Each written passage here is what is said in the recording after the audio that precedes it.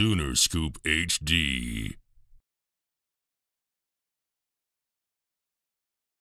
All right, good afternoon. Good to see everybody. Game week again. Got Kent State coming in here. Another bowl team, a team that played for their conference championship a year ago and are picked to win their division again this year. They've done a great job, Coach Lewis and his staff, at developing their team, and got good players on both sides of the ball. Obviously, I'm a defensive guy, so I look at their offense first, and they're doing a great job. They lost a quarterback last year. He's with somebody in the NFL now, but they got great skill. We feel like they've got a couple of receivers. They're NFL quality receivers, excellent backs. They got great strength, run behind their pads well. They got one of them's 250.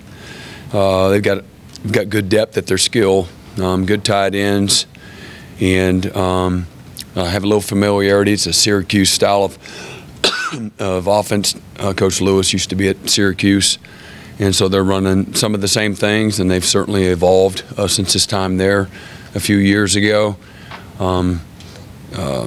They're going to tempo you philosophically. That's a big part of who they are, and to make you defend every patch of grass defensively on their defense.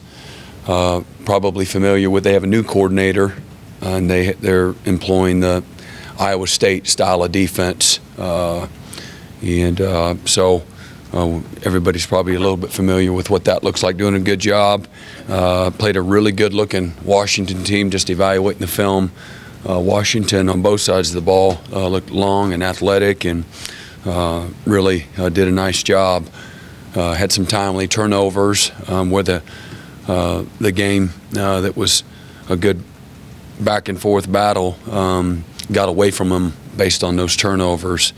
I look at the Kent State team a year ago. They opened up at Texas A&M, the same A&M team that a lot of people have in their top 5, or top 10 for sure this year, that beat Alabama last year, and it's 10-3. With a few minutes to go in the third quarter in College Station a year ago. So they're gonna fight you with everything they got. One thing I've watching the tape, I love how hard they play and compete, regardless of the score. Man, they play incredibly hard. Chase the ball on defense, and on offense, man, they're going to keep coming at you and throwing haymakers. So got a lot of respect for how they play. Obviously, we know they're staying in Tulsa this week to try to save them from I look at it from how hard it is on the body and on those players, getting on and off of planes, and that takes several hours to get an operation like that going. So smart by them to make a pit stop here and practicing in Tulsa, and will come over later in the week. So with that, I'll open it up for questions. Brent, you were able to play 10 true freshmen on Saturday. What's it like just to see those young players get their first taste of college football? I wanted to ask you about Javante Barnes and just what you see out of him. And is this a sign to incoming freshmen that if you prove yourself, you can get into games early? Yeah, no, it was great to watch those guys. Most of them, not all of them, but most of them came at mid-year. So they had a spring ball under their belt, and that's a tremendous advantage, obviously. But it's hard to keep guys, for 5 years. This is a developmental game, and we want to be a developmental program. And there's some guys that aren't quite there, but the ones that had an opportunity to get in the game, that was a lot of fun to watch them play and compete, and expect them to continue to get better. Javante, you saw how explosive he was. The moment he touched the ball, it just looked different, probably for everybody. And as he showed in the spring, he's got great maturity to him. The game isn't too hard for him, and he was a little bit banged up with a hamstring in the early part of camp, so that didn't help him. But as we know, he's got great instincts. He's a big guy. Again, same thing, plays behind his pads very well. Really explosive, and got a great demeanor about him too, from a freshman standpoint. Very mature, but we feel like there's a lot of good, mature kids in this excuse me, in this freshman class, and that obviously gives them a leg up in regards to contributing. They can just manage everything, being away from home for the first time, new schemes, new languages, the demands of school, practice, social life, all of those things. It's not an easy thing to manage, whether you're old or young, and you know, we've got a good group of young guys that have a propensity to do exactly that. Mm-hmm. Ryan Avery? Yeah, Brent, I want to take you back a little bit with this one. Obviously, tempo being such a big talking point this week with y'all and Kent State. What was it like 20 years ago when Kevin Wilson got here and brought that tempo? You're talking about the defensive side, both in preparing your guys for teams you might face that run that tempo, and also just managing the game. Yeah, 20 years ago, tempo was a thing, but people had a fastball package. So they might run like 3 plays, and then that's all you did. And so you had to have a fastball package. It might be 3 straight plays as fast as they can go, but if you smashed them, then they got away from it. And obviously, the new thing with that was it was as constant as they wanted it. They did it from under the center a lot too, and then they would do multiple personnel groupings with the same, or multiple sets with the same personnel grouping. So one, it couldn't give you an opportunity to sub, and 2, you got 12 personnel, 1 back and 2 tight ends and 2 receivers. Normally you get 12 sets, so you do just a few things. But what they would do would get into a 4 wide, like a 4 wide receiver look, you know, with, I can't remember, Gresham on one side, and I don't know if it's Brody or whoever else, you know, on the other, and or 11 sets with 12 and things of that nature. So really, they had a lot of depth to what they did. And then I remember lots of conversations like, hey man, you could go tempo, and like you could go 4 verticals, and like, whoa, can you do that? You know, what about protection? And I remember those conversations well. And but everybody does it now. So it's evolved, but I like those old days. We literally talked about fastball today. You know, we were bringing up different teams and their flavors of what they would do. They'd put the formation into the boundary, run the quick toss or something like that, and it was like a really tough thing, you know, back in the day. And things have gotten a little more intricate and complicated now more than it was then. So. But it's good, you know. To me, again, talking about the tempo, and I started yesterday's team meeting, like, you know, Dylan Gabriel has never made a tackle and will never make a tackle for us.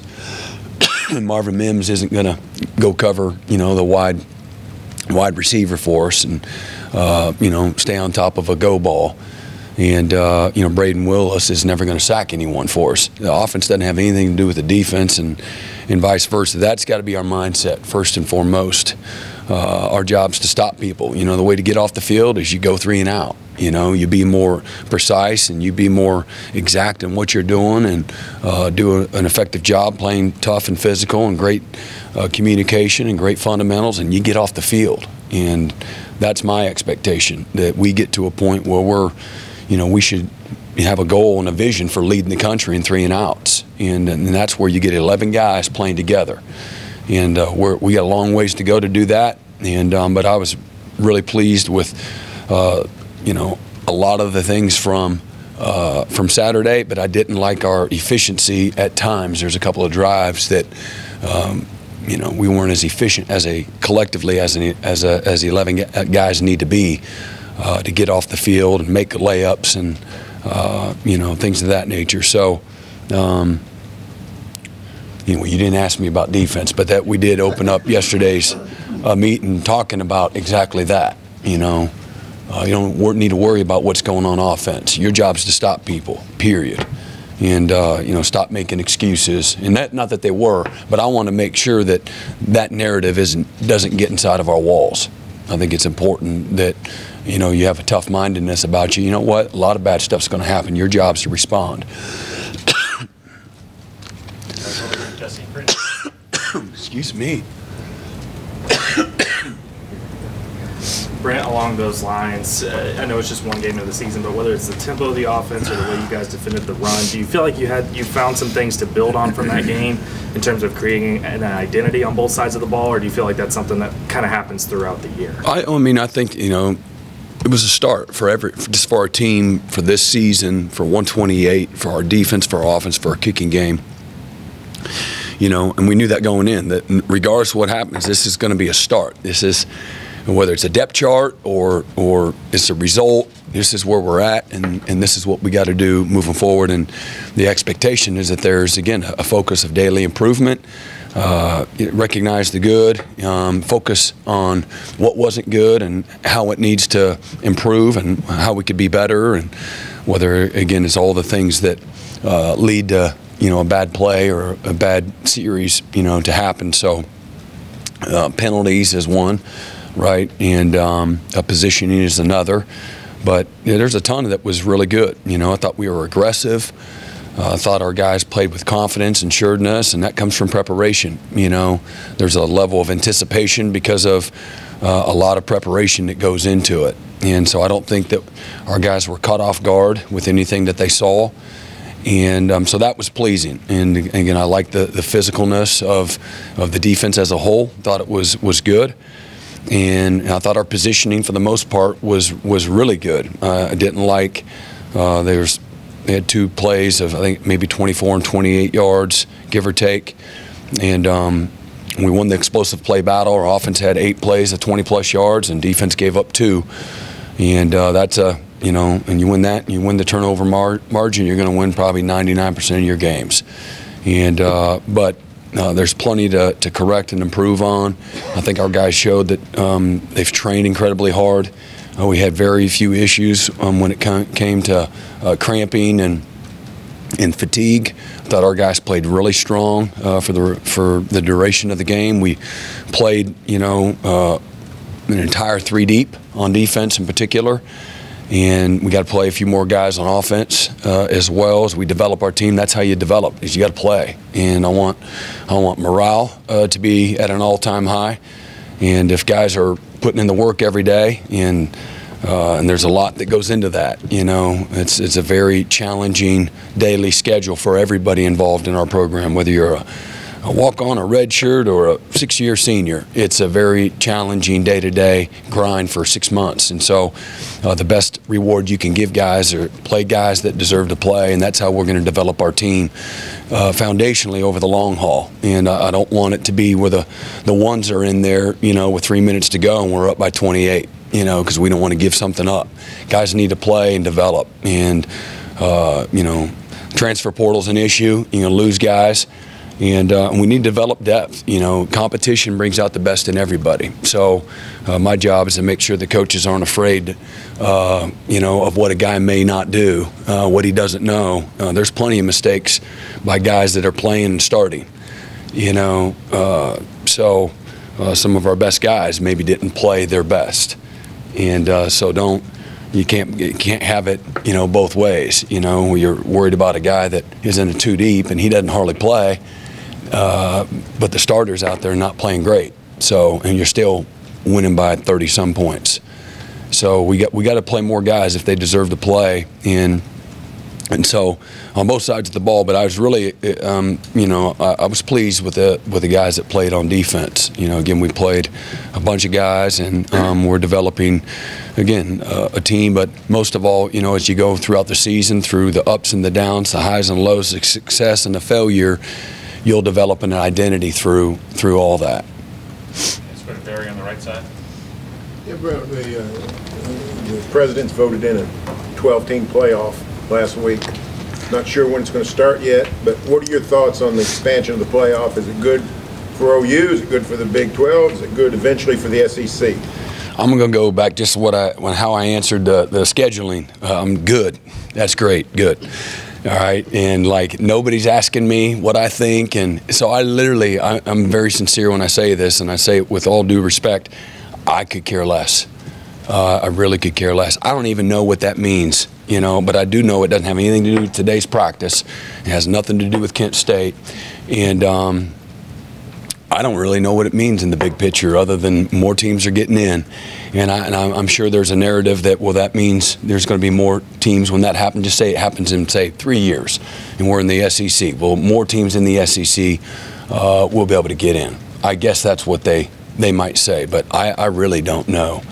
And like I said, I don't really have an opinion on it whatsoever. I love college football. I'm a loyalist at heart. I love the bowl system. I just love that reward. There's an innocence about college football. I don't want it to be professionalized, whatever that means, and commercialized, professionalized. There's some things going on in NIL. I think there's a lot of really good things with NIL, and there's always a bad side of it too. But I try to look at the good, not the bad. If it goes to playoffs, I always thought that the NCAA basketball tournament was just like, who doesn't love that? That's cool. And who do we pull for? Loyola Chicago, right? Or, St. Bonaventure, somebody like that, don't you? Yes?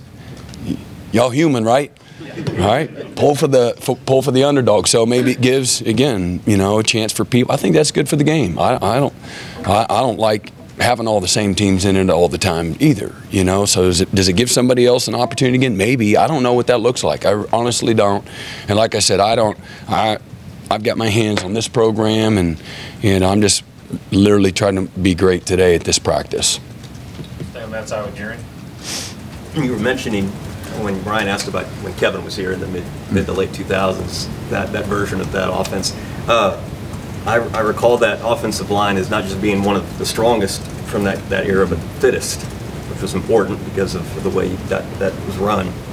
I want to ask how Schmitty, in that regard, has affected this group of offensive linemen, and whether it's just as important now than it was then. No question. It leads to, again, we talk about it all the time, to have competitive stamina, to play the hardest, the longest, the toughest. And as much as anything, Schmitty's had a tremendous effect, and I think the number one place is the mindset.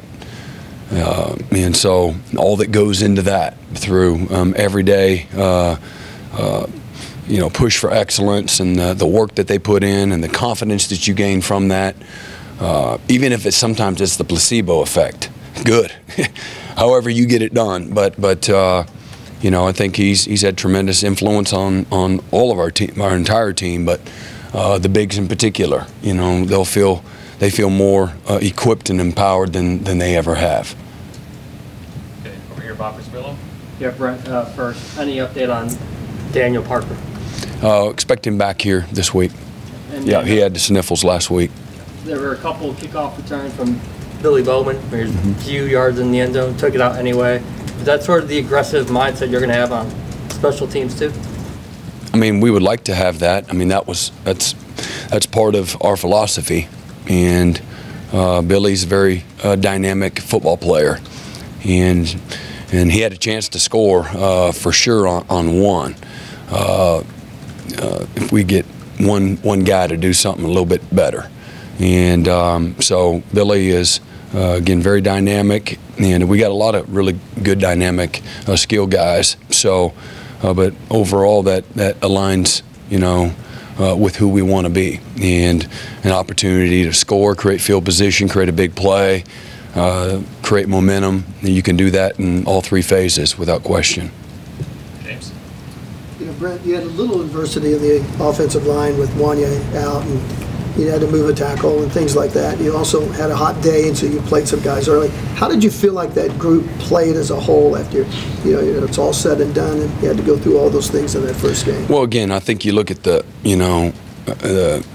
score and the game control at the end of the day, I think is important. And getting up 21-0, it happened in like 62 seconds, I think is a great thing. Some people, oh man, you worry about scoring so fast? No. You know what it does? It puts a tremendous amount of pressure on the opponent, whether you got to go out there and play again or not. You know how to, again, get off the field, go 3 and out. Play better. Play with better fundamentals and technique, and all those things. So they were solid. As a group, solid. We got to finish better. Just if you said, what's the one area or where do you need to improve it? We got to finish plays better from snap to whistle with a tougher mindset, and be a little cleaner in some areas and protection and in the run game both. But finishing guys off, I think there's more to be had. Whether you give the quarterback a little more time and keep him cleaner, or again, you're finishing guys off on that second and that third level where you give an opportunity for to create more big plays. Coach, I was going to ask about Parker, but two other guys unavailable to play the other day were Sawchuk, the young running back, and of course Wanye. Sawchuk was available. We just, he didn't suit up, but he was fine. Everything's great with him. Yeah. Okay. And Wanye, we're still trying to work through an off-field issue and expect him back sooner rather than later. Well, on Wanye, if or when that gets resolved, is your philosophy, will he come back and be immediately competitive to get into that lineup and play, or do you have a philosophy that says, nah, you're going to have to wait a while and maybe get a break to get back in there? Yeah, I expect him to get right back in there based on what the issue is, and he's been practicing every day, so he'll jump right back in there like riding a bike. So I think you treat each individual case like it needs to be treated. Far left side, John Hoover.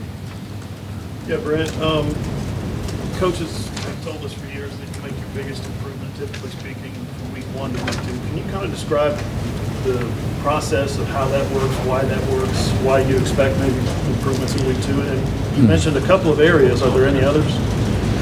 I've only been a head coach for one game, so I don't have any experience about that improvement from 1 to 2 as a football team.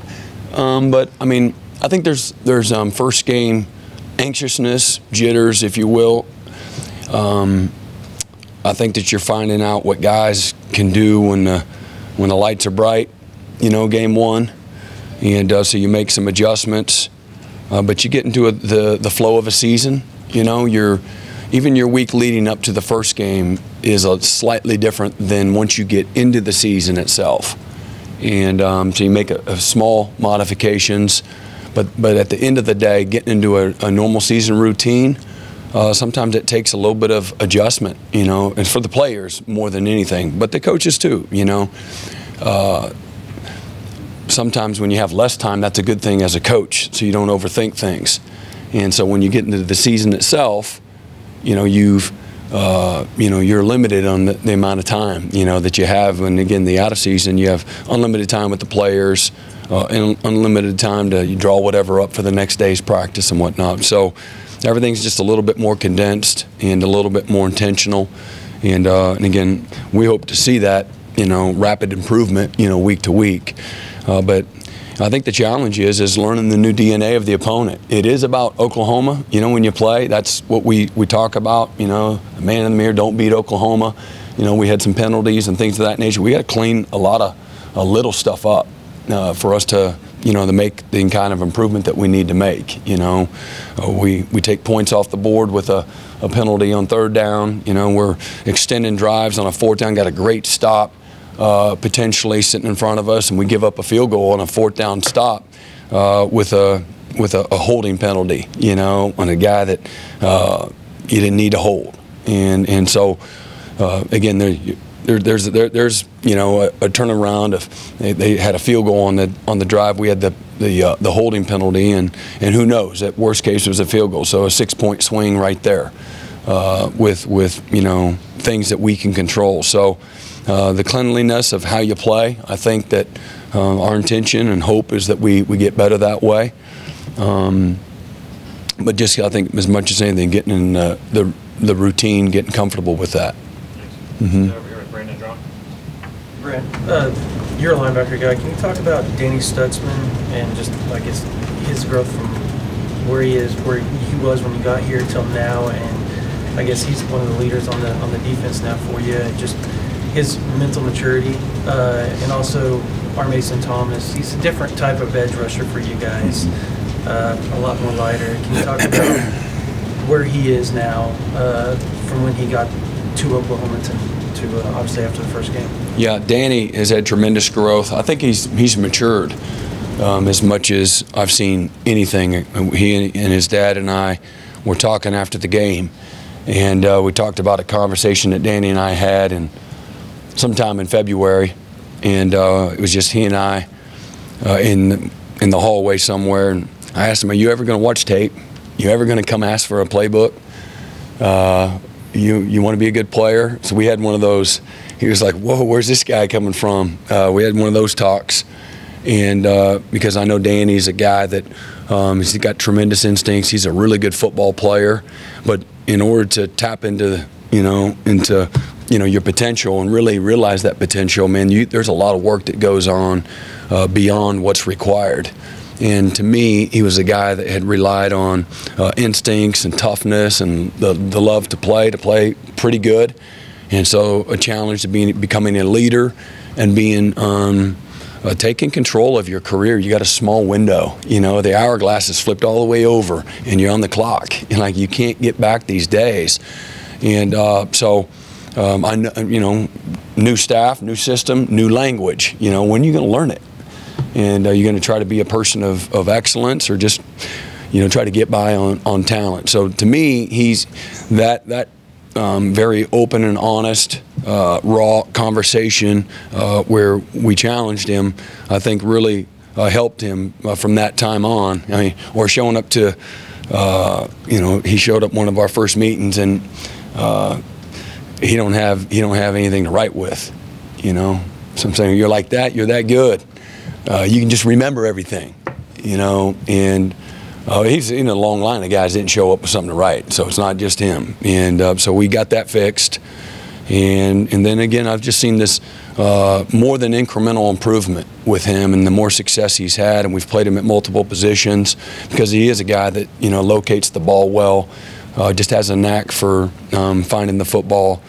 But he's really taken off. Really super proud of him. He's strong. He's confident. He's got good health, and he's just scratching the surface on what he can be. Where I like he's at is that he remembers the bad plays, and you want to praise him, and he immediately brings up the plays that he needed to do better on. And that's what the good ones are never satisfied. And he graded out in the mid-80s and 9 tackles, 2 PBUs in a hurry, first start ever. That's pretty solid. And but he was still hungry and edgy about the things he didn't do well, and I like that, because that's where I am too. But I don't want to not recognize the work that he's put in. And then our Mason Thomas, again, he literally turned 18, 10 days ago, and so he's a broad-shouldered, high-hipped, long-arm guy that has got a tremendous frame. He can fly. He's incredibly mature beyond his years. Just got a great focus to him, but he comes from a winning program, back-to-back state champions at Cardinal Gibbons there in Fort Lauderdale, and he knows how to win. He expects to win. He's got a lot of tremendous habits from a maturity standpoint. His work habits, his study habits, his social circle is tight. He didn't get in all the riffraff like a lot of young guys that get away from home for the first time. So the game's easy for him. He plays very fast. He's got tremendous strength and power and explosiveness, even though he's a 230 guy. And he's got a frame. He'll be a 260 guy, before it's all said and done. And he's gonna be hell on wheels. That's what I know. He's got a great future. He'll go second row, Andy Staples. Yeah, Brent, when you were a coordinator and trying to figure out what you were going to be as a head coach, how did you decide what your offensive philosophy was? I really didn't spend a whole lot of time thinking about what I was going to be like as a head coach, because I didn't really spend any time doing that. I'll be just very frank and honest. To me, I've preached this to myself and to my players. Always keep your head down and just work, just grind. And if you do that, you don't have time for any other distractions. And so I wasn't that guy trying to put together a portfolio or make connections or go to a seminar on how to become a head coach. I just didn't. I just wanted to be good at what I was doing, and just didn't feel like, I don't know, I just didn't. So as far as, who's hard to stop? What's how can you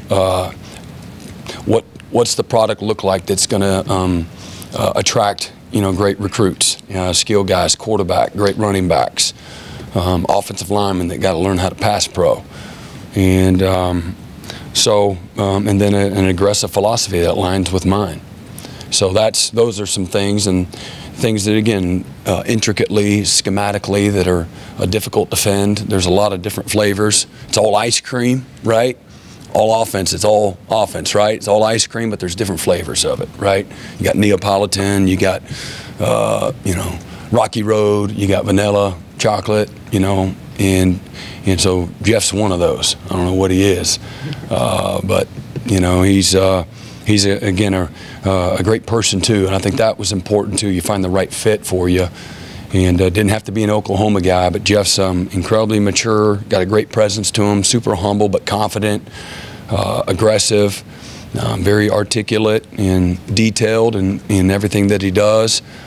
Great person, and just a tremendous fit. He's college roommates and teammates with some of our guys, and so it was a great fit for me, and both in scheme and in who he is as a husband and a father. You talked a little bit ago about telling the defense that because your offense goes fast, can't be an excuse for giving up points. How did you guys at Clemson? You guys were kind of the first to really be dominant on defense while you were also going that fast. How did you convince those players that you could do that? Same way, don't let the excuses. More sacrifice, less excuses. That kind of a mindset, and just basically what I said to y'all today and what I said to them, yesterday. And nobody's making excuses in our room, but I just wanted to make sure there was no narrative, no chit chat going on, and then the next thing you know, it's now you're doing this, and we're not going to do that. And for us to again continue to grow and develop, man, we control the environment. That's got to be our mindset, and so we got to get our guys to play cohesively together. And again, I always talk about giving the ball back to the offense as fast as possible. You want to overwhelm somebody and dominate somebody. Keep giving that offense the ball back as fast as you can. And so we don't want to. And I know there's some different metrics that are out there, and how many drives you defend, and points per play, and all that. And that stuff does matter. I don't spend a lot of time on it. I'm looking at game control, and I love not letting somebody get into a rhythm, and I want to stop everything. And that's the mindset. But I'm also very conscious of the players I have, and what they're good at and what they're not very good at. And so I got a great, a platform to see that every single day. And then we're trying to develop our team so that we're not limited, and we try to attack weaknesses every day and help guys get better. But we have a very intimate understanding of who we are, what we want to be, and how do we get them where we want them to go. And so, you don't put a square peg through a round circle. If a guy, defensive end is, he can't set the edge, and they're running the counter trey with 600 pounds coming around there, then you put him out there on third down. Don't put him out there on 1st and 10. If a corner is not very good at press technique, then don't play him in press. How many more times you got to get annihilated for you to know this guy can't do it, And so I think that, that's why we have a lot to what we do. And if anybody looked at us, we do have a variety of things, but you itch where it scratches, and again, this is year one. All right, we weren't like that in year one at Clemson. We improved from whatever they were the year before I got there, and we made good improvement year one. From the beginning of the year to the end, I was miserable that first half of the year because we weren't where I wanted us to be, and we slowly, really about mid-year, started getting better. And then in 13, we got better. First game at Clemson, played Auburn, beat them. Last game of that first year, beat LSU. First game the next year in 13, beat Georgia. The last game that year in the Orange Bowl, beat Ohio State. Okay, and then in 14, we led the country in 13, 14 categories. And but it was it's development. That was a group of guys, freshmen and sophomore, that first year that, bought in and worked and grinded it up and put the work in. And again, we developed a philosophy on how we're going to practice. We got to practice more physical, you know, and you got to put more time in. You know, some of my frustration, our commitment wasn't where it needed to be early on in that first year. And you know, where's everybody at? Nobody's showing up and watching, like chasing their dreams. You can't chase it by just showing up, you know, with what's required. You got to go above and beyond. It takes a different level of commitment, you know. And some guys believe that you can just get better by showing up every day, or you could be great by just showing up, you know. It's like the coach just showing up to game day. You know, every week I'm just going to show up on game day and I'm going to get better. That isn't how it works. So, again, a lot of it's just developing the mindset and the level of commitment and guys, you know, creating an environment where guys have a sense of desperation to do their job and to do it well. And but also not overcomplicate things. You're teaching them the game of football. I think the better they understand football, not just, you know, memorizing their assignment, like understand the game, not just the what, but the why, the when, the how, and the guys around them. It really does. And that's what I was really pleased. We've been working really hard to try to develop that awareness with our guys. And I'm talking about defense here. You know, so when I say our guys, I'm talking about the guys on defense. That's why the reason you got to track that inside hip, because you got to, you know, with spoke safety sitting outside of you, or man, you got to get on that outside hip and turn it all back in, because you're the flat defender and there's nobody outside of you. And so, you know, but if you don't, and they need to see it over and over and over and over and over. So we've worked really hard, very diligently at trying to do that, and I've seen tremendous improvement from where we started in the spring to where we're at now. And again, the hope and the expectation is we continue to, you know, have that exponential growth. But like I said, game one was a starting point, and this is season one, and so nobody gets nobody wants it all to happen as fast as you know, I want it to. But I got to do a good job of having perspective and continue to be a good leader for these guys, along with the rest of the staff. You know, to continue to develop again a culture and what that looks like, and it doesn't just happen overnight, and it doesn't even happen in just several months. That's something that you know, it takes whatever amount of time it is. But our guys, you know, I think having success lends credibility to things that we've asked them to do, and I think that's important too, that they can see the growth themselves, the improvement themselves. That creates more buy-in, and then you know, moving forward, you continue to recruit to that. Guys that if I'm going to recruit something, I'm recruiting guys that are blue collar. And we got a good group right now, and that's the focus of, you know, our recruiting department is, you know, I want to find guys that love to play. They're always at the locker room. You know, they're gym rats, guys that have humility. They have a toughness about them. They're a great teammate. They're willing to make sacrifice. You know, very selfless, you know, guys. I want to find them, and you don't always find that on a highlight tape. So dig a little deeper, you know, ask the right questions, and keep going back and you know, look in the closet under the you know, under the mattress, you know, and to find the right guys that love it. Let's get time for a few more, Coach. Are you asking me? Are you moving time? Yeah. Okay. Let's go to Mason Young. Yeah, Brent, wanted to ask you about the captain selections. Where did the idea to have different guys each week originate? Have you seen anyone else? Well, I think that you know, as you look at the season's long, and I don't want anybody to get comfortable. So this is a way to promote the opportunity to lead for the week and lead for the season. And at the end of the regular season, we'll name permanent captains, and the players will vote on that. And so this is an opportunity to develop leadership on your team. It's an honor to be, you know, a game captain, and so they're out in front every day in front of the team, and so they got to put a little work into being a leader. And again, I'm trying to develop leadership on this team, and the best way to do that is you got to give them work. You got to give them a task. You got to put them in a leadership position. That's how you get leadership in your team and create buy-in. And so That's what that is. And instead of guys getting comfortable, next thing you know, a month into the season, they're not great leadership. They're not what you want, but now they're the permanent captain for the year. And I don't want that. I don't want that comfort. I want to develop more leadership in our locker room, and then promote guys for a body of work at the end of the year. The teammates will see exactly who's who and what's what.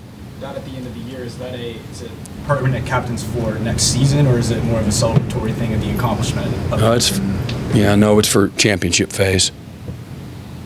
Okay, right side, Eli Letterman. Tyler Guyton, what's struck you about him and his growth since he's gotten here? And even when you do maybe have all 5 of those starters available, what kind of role could you see him play? Yeah, he's going to play a big role. Hopefully he's fighting every day to become a starter.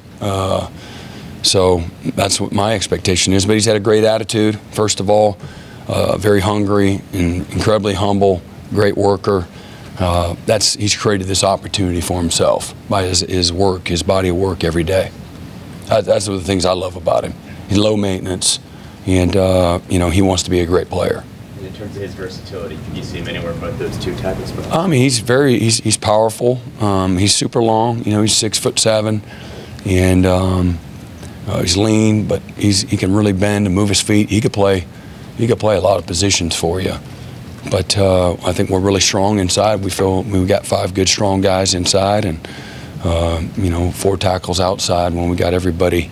But love his attitude, and he's gotten, made incredible improvement in a very short window. Again, it's not like he's been going to, camps his whole life as an offensive lineman. So he's learning on the fly, but he's got a great natural ability to do that at a really high level.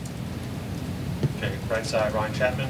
Brent, we talked to Jalen Redmond yesterday, and he said it was pretty tough for him battling through that concussion. What did you kind of see from him on the practice field after he got back to play catch-up, and then what you saw Saturday? I didn't see a guy that was feeling bad for himself, or because he wasn't running out there with the ones. And so I was glad to see that he wasn't had a pouty face. He came and worked and tried to get himself in the kind of shape he needed to be so he could compete to his ability. And super low maintenance and work. That's what I saw, and got his opportunities. And then we talk about that a lot. Like, some guys moan and groan about whatever opportunities they're not getting instead of focusing on being great and the opportunities they do get. And he chose to have the right mindset, like a Gavin Freeman, like a Damon Harmon. These guys that are whatever role. I think Damon was, give or take, 16 special teams plays and 17 defensive plays. Man, he kicked butt, so he's going to get a better role. He's created value for himself and more opportunity. Jalen, certainly, we know what he's capable of if he's healthy, and he's had a good amount of time to work. But he got in and did some really good things. He's disruptive and can rush the passer, and he's learned how to play better against the run. He's done a nice job. Okay, 2 more, Curtis Fitzpatrick. Brent, you mentioned Gavin. Was he one of those guys that you had to dig a little deeper, look under the mattress for when you're bringing him on as a preferred walk-on? Yeah, I mean, again, he's a guy that you didn't have to watch long watching his high school tape. He's pretty impressive. And then, Matt Wells had actually had him committed at Texas Tech as a scholarship player. So they had him at camp and did really well. And then, of course, I think he committed maybe a Tuesday, and then maybe a week to 10 days later, he was let go. So the next staff, I don't think, recruited him. And so he was a quote-unquote free agent. But, man, did we get a great one. He's a great kid, man. Just he shows up with the right mindset, attitude, same guy every day. And, again, like I've used the phrase wide open. He practices and competes at a very high level. How soon after you saw him in person here did you think he could make it? Well, I started asking. I said, what do we got involved with? Like, I know we got some slots over there. Where's this guy kind of fit in? And then I started pecking away with DeMarco, because he can return punts. He's super sure of himself, and really catches the ball with ease as a punt returner. And he's a lot like you see Billy Bowman when he's like, just twitchy, man. It's like, You know, it's like, ooh, like when you saw Barnes get that first handoff, you're like, whoa, we were all on the sideline, all of us, the players, like, whoa, you know. And I don't want you to use this phrase, but not the same guy exactly, different styles, but, when Adrian would run by you, you was like, whoa, the earth would shake. And you're like, son. And, but you had the same, when you watched Gavin compete, it was he's super sudden and explosive. He's a legit 4.5 guy, and then he plays at that level. You get some guys that run 4.5, they don't play, they run 4.8. Like they stuck in the mud pulling a concrete truck. So he's a guy that will create more opportunity for him and got a great future in front of him. And I told DeMarco, don't ever be afraid. The guy shows that he can do it, man, don't, oh, he's a freshman, so what?